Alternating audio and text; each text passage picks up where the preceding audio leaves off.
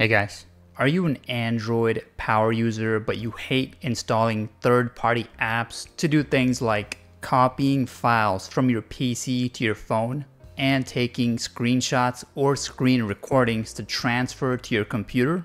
There's no need for you to install any app to do this, because in this video I'm going to show you how to use ADB, which is short for Android Debug Bridge. And what this does is it lets you run simple commands on your Android using your computer. And the best part about this, you don't need to be a developer.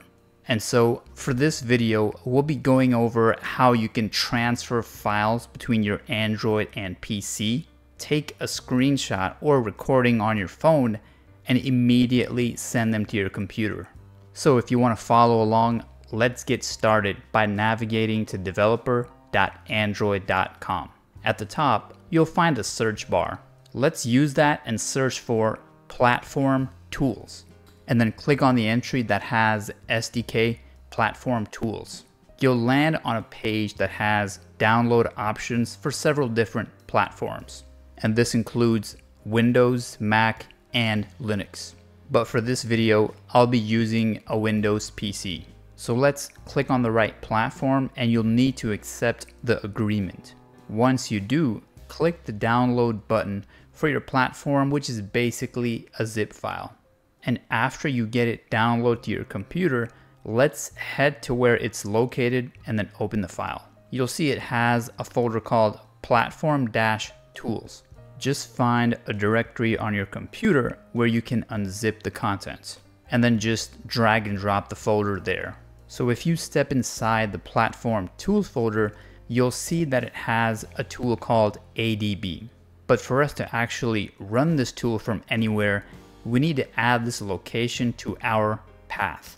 To do this, let's click on the address bar at the top and then copy the entire path.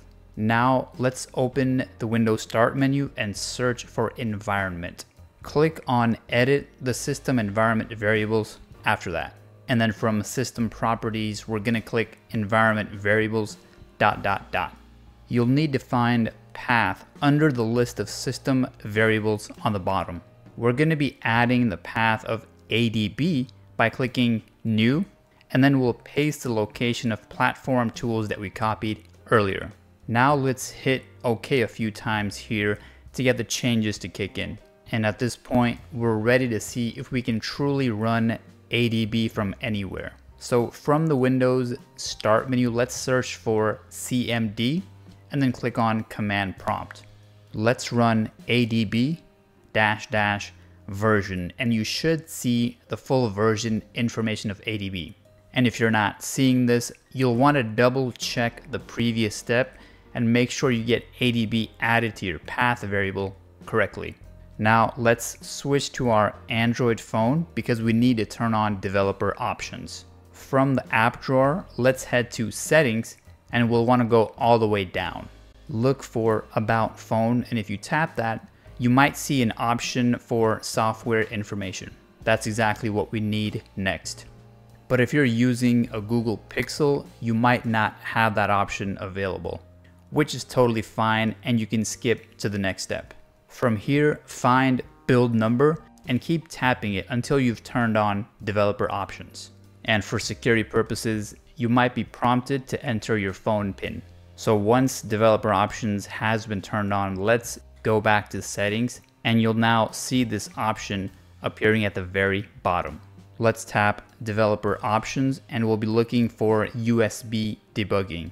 This lets us run commands on our Android using ADB from our computer, so you'll definitely want to turn this on.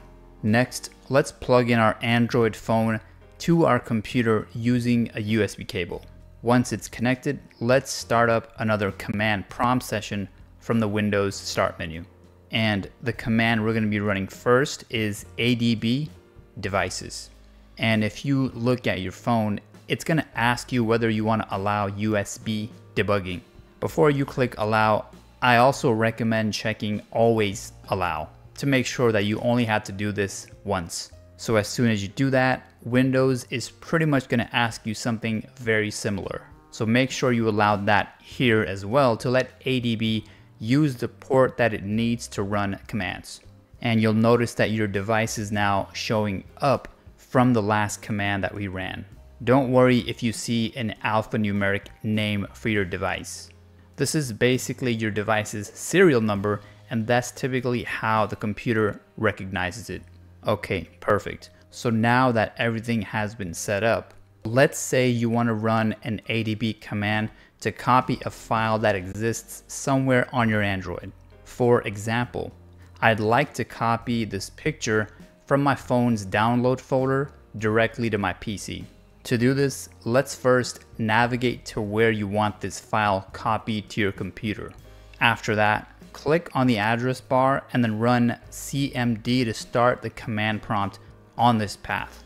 And the command we're going to be running first is ADB Pull, followed by the full path of the file on our Android. And optionally, you can specify what the file should be renamed to after it's copied, if you want. So once you run ADB Pull, you'll see the file show up in your folder and you can access it right away. Okay, cool. But what if you wanted to do the opposite? So for example, I have an MP3 file of a podcast that I want to transfer from my computer to my phone. And you may have guessed the command, but this time we're going to be running ADB Push because we're pushing the file to the device. And then after that, we're specifying the name of the file that we're sending, followed by where we want it transferred to on the device. So in my case, I'm transferring it to the download folder. Once you run the command, let's navigate to the folder where the file was pushed. And as you can see, the podcast is now showing up on my Android, and most importantly, it works. So now let's say you want to transfer over an entire folder from your Android to your PC. What if I wanted to transfer all the pictures inside this photo album folder?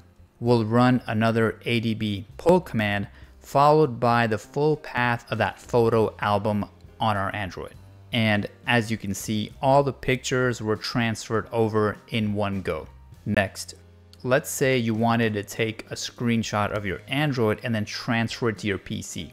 For example, let's keep this browser open for us to capture the prices of these flights. The command we'll run to do this is ADB shell screen cap, followed by where we want the screenshot saved.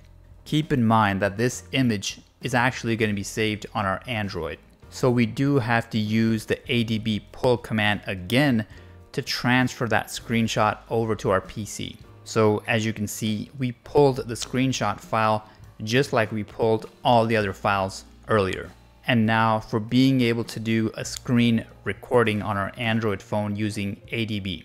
To tell your Android to start the screen recorder, we'll run ADB shell screen record followed by the path of where we need to save it. And then of course, the name that we want to give the file.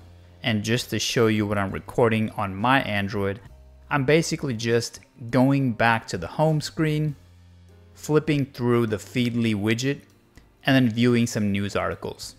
But anyway, when you're done, you can hit Control-C to stop or kill the recording.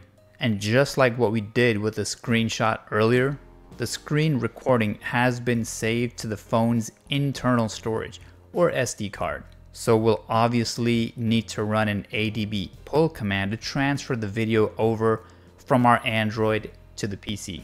And of course, our screen recording from before is now downloaded to the PC. Awesome. So we've covered several different ways to run Android commands from our PC.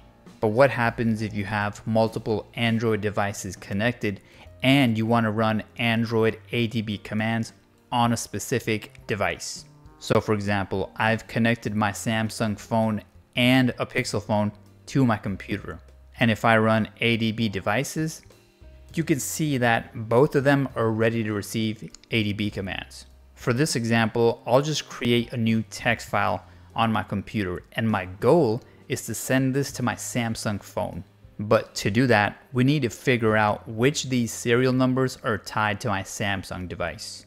We can just go to Settings, About Phone, and the serial number that starts with an R5 seems to match the second one on this list. And now let's start typing the ADB Push command. But the only difference this time is that we're specifying the serial number after the -S. That's actually how we're telling the PC which Android device to send the command to. And finally, if I go back to my downloads folder, you can now see that the text file was transferred to my Samsung phone. So I hope this helped you learn a new way to control actions on your Android using your PC. And by the way, having to connect a USB cable to run ADB commands can get pretty annoying. And that's why in the next video, I'll show you how to run ADB commands on your Android wirelessly. Thanks for watching. And for more on Android or ADB commands, please consider subscribing to this channel.